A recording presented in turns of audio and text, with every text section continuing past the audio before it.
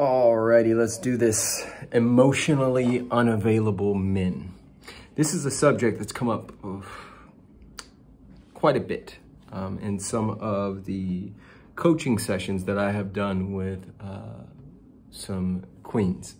And one of the things I always reflect back to them is notice where you are and notice how much comes up when we dig a little bit and poke at your paradigm.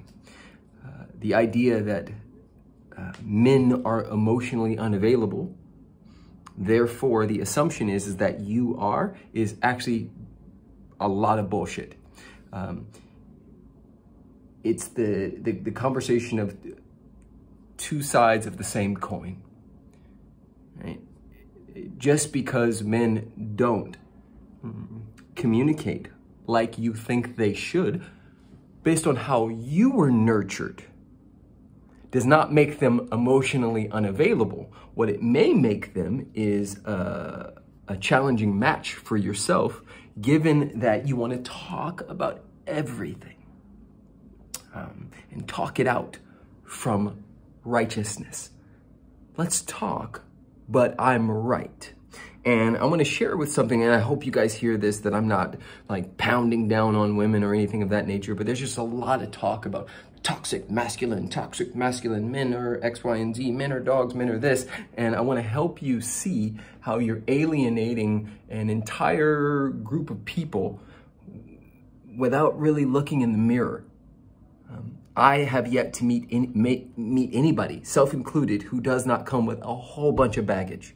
And so, and all that baggage gets reflected in shame and guilt and little subtle ways to throw jabs at another human, believing that you're better than them or superior in some way. And that is the thing that I want to address. You are not superior.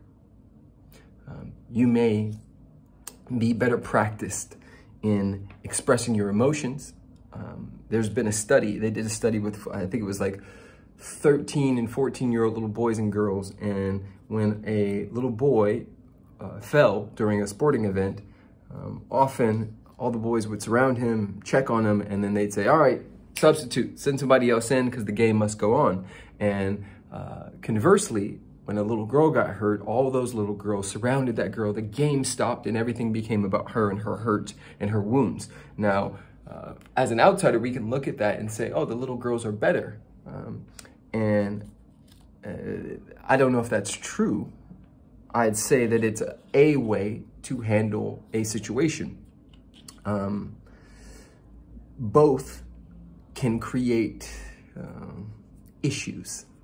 One, a little boy feeling surrounded by his friends and then wanting to take care of him, and then them saying, all right, bro, sit off to the side while somebody gets the principal or whoever to take care of you, may create emotional resilience.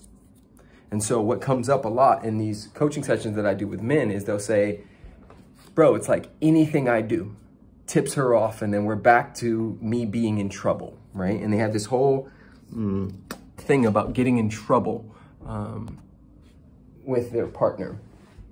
And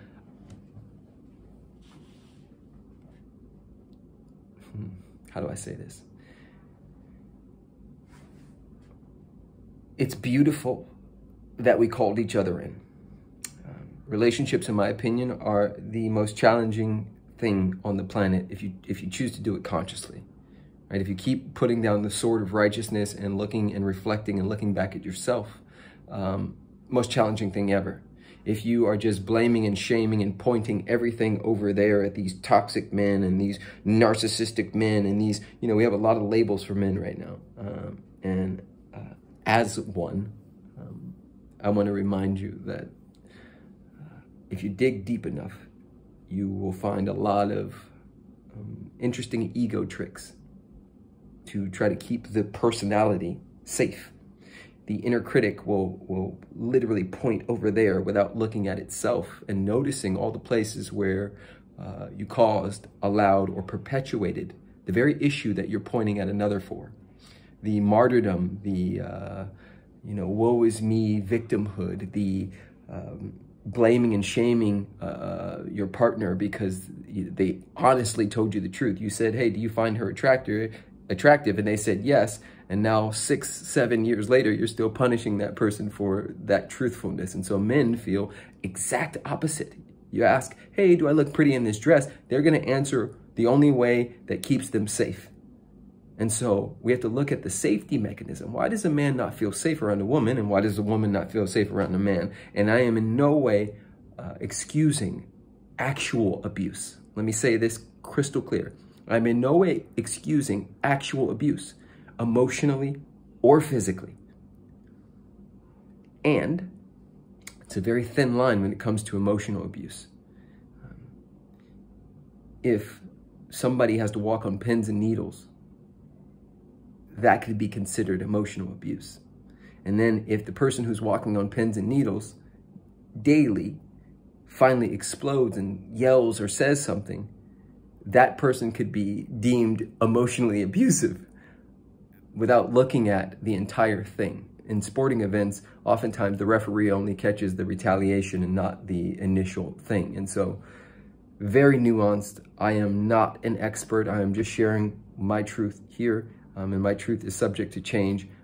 Ladies, you are amazing. You are beautiful. You are queens. You are powerhouses. You are all those things. And I invite you to stop labeling your ex-husband or everybody else a narcissist or emotionally unavailable unless you actually have a degree, or not a degree, a certification or some type of like actual proof that that person is that.